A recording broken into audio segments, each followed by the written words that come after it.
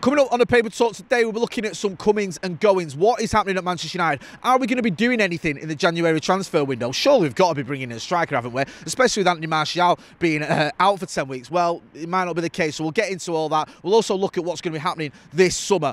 There's a few players that are being linked with a move. Some players you might look at and go, really? United are looking to sell them? But we know that FFP is a thing, so according to a few reports in different papers, there could be a bit of a fire sale going on, and there could be a decision made as well on Mason Greenwood. He's been doing well at Getafe. Barcelona, of all clubs, are interested in him as well. So it could be a big move there. So we'll get into all that. Plus, we'll talk about a couple of other little stories doing the rounds as well. Let's get into it.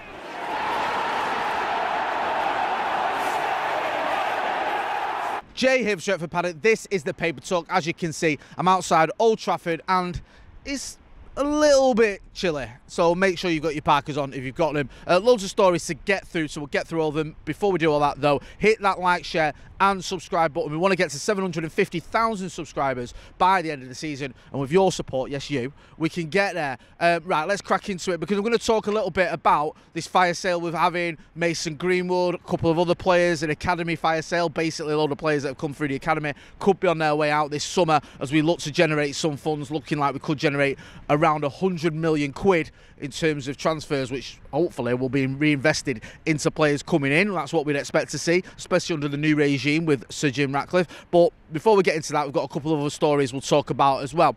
Anthony Martial, looks like, we had this last night, doesn't look like he's going anywhere in January. He's got that injury. They're not going to sell him when he's injured, so he's going to be sticking around. We'll have to wait and see though what happens in the summer. I think the Evening News are speaking about that as well, whether he's going to go in the summer. It looks like, to all intents and purposes, he is going to go in the summer, and there's a chance he may well have played his last game for Manchester United. Also, in other news, Gore has been confirmed as going on loan to Port Vale until the end of the season. Good move for him. I like Gore, good young midfielder. Great to see him get some minutes, hopefully, at Port Vale and come back next summer and maybe see what happens next summer in terms of next season, whether he's going to stay at Old Trafford, get another loan move. Still only 19 years old, but it looks like a real sidey midfielder. They had a bit of a unlucky time of it in pre-season. Was it got sent off, didn't he, against Wrexham, I think it was. A bit harsh, but yeah, going out on loan to Port Vale should do him the world of good, and we can see how that one pans out for him. Now, on this sort of fire sale that I was mentioning earlier with the likes of Mason Greenwood, Scott McTominay, Hannibal Mejbri, have all been mentioned as potentially going out the Old Trafford door in the summer. I think it's the I newspaper. It's also been covered by the Manchester Evening News as well. They're saying that Eric Ten Hag, or Manchester United, because it might even be Eric Ten Hag in the summer, are ready to offload all these players to generate some funds. Now, there's been some question marks about Mason Greenwood, whether Sir Jim Ratcliffe and Ineos are going to be willing to keep him, are going to want to keep him. He's having a decent spell at Getafe. I think he's got around 7 goal involvements in 16 games or something like that. Has had some very good performances though. I think when he played Atletico Madrid, Antoine Griezmann was absolutely raving about him, saying he's one of the best wingers they've faced. So his stock's sort of risen, and he seems to be blowing the cobwebs off himself after, what was it, almost 2 years of not playing football, getting back towards the player he was before he stopped playing. Barcelona are interested in him. Obviously, if they're interested in him, it's going to be attractive to the player, and it could be a good deal for Manchester United if Barcelona are willing to stump up the kind of money that Manchester United want for Mason Greenwood. I don't think you're going to get mega money for him because of what's happened, because of the fact he's not played a lot of football. Also, there's this little bit of a cloud over him. Let's not pretend there isn't. So maybe you're looking at around 40 to 50 million quid for Mason Greenwood, probably closer to the 40 million quid mark, depending on what happens between now and the end of the season as well, of course. He could also join the likes of Scott McTominay and one or two others. Hannibal Mejbri's been another one who's been suggested could go out as well permanently in the summer transfer window. Like I said, this has been reported in a few newspapers. So looks like Manchester United may be looking towards making a decision on Mason Greenwood and one or two others. We know Scott McTominay obviously did that podcast the other day, didn't he, with Jake Humphrey. There's been a lot of sort of talk and noise around Scott McTominay, what's going to happen with him. Was having a really good spell at United. He scored like 5 goals and in sort of a short number of games. Hasn't quite been the same player over the last couple of months, or whatever it's been, 6 weeks or whatever. Hasn't been scoring. Obviously missed that sitter against Spurs as well. I think the problem that a lot of people have with Scott McTominay is that if he's not getting you goals, he's probably not contributing like you'd want him to in midfield. That's a criticism that's often levelled at him, and you have to wonder whether the new manager, or whether it's Ten Hag, if there is going to be a new manager, if it's not going to be a new manager, sorry, will want to keep Scott McTominay in that midfield. You've got Casemiro coming back. There's question marks what's going to happen with him long term. Reports that he could end up going to Saudi Arabia, of course. You've got Kobe Mainoo, who's been doing really well, looks like an absolute superstar, one for the future.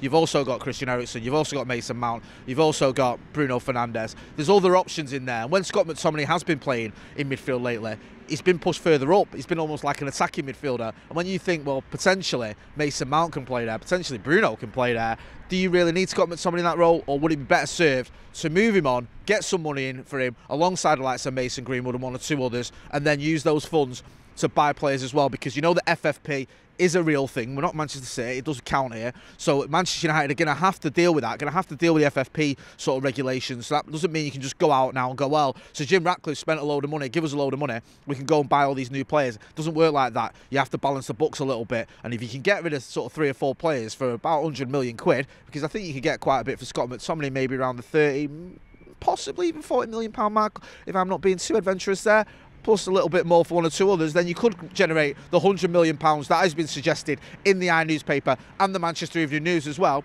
and bring in some new players, because we know that Manchester United do need to invest. We need to get a striker in, but it doesn't look like we're going to get a striker in January. I've seen that being reported elsewhere as well. So maybe in the summer, well, I think no maybe is about it. In the summer, we'd definitely have to go out and get a striker at least, and one or two others. They're going to cost money, and that money could be generated by selling some of the players I've mentioned, because Manchester United have to balance these books and we have to get signings in.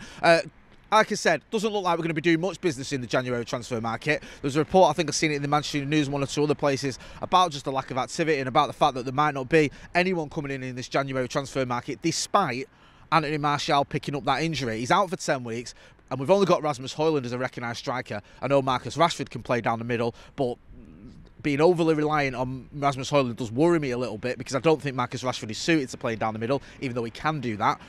It just seems that Manchester United aren't in a position where we can go and get a striker. We were linked with Karim Benzema. There's been a report in a couple of newspapers. I think I've seen it at Sky Sports' news roundup, and it seems to have come from the Sun as well. Hashtag don't buy the Sun. That that Manchester United were almost offered Karim Benzema. It looked like it was an option, but weren't willing to pay the wages that it would have taken to bring him to Old Trafford. He's on silly money over at Saudi. I think he's on about 850 grand a week or something like that. United weren't going to do that, especially not now. You know, according to constant reports, we're in this new regime where we're going to have a new approach to transfers. We aren't going to spend mega money. We aren't going to dish out these silly contracts to players, which is one of the reasons you might see a few players moving on as well. I'm going to wrap it up there. We've got loads of good stuff coming up later on today as well. We've got Off the Bar. Myself, Stephen Howson, Adam McCullough and Joe Smith are going to be back for that one. So make sure you are hitting like, share and subscribe. I'm Jay Motti outside a pretty cold Old Trafford. Thanks for watching.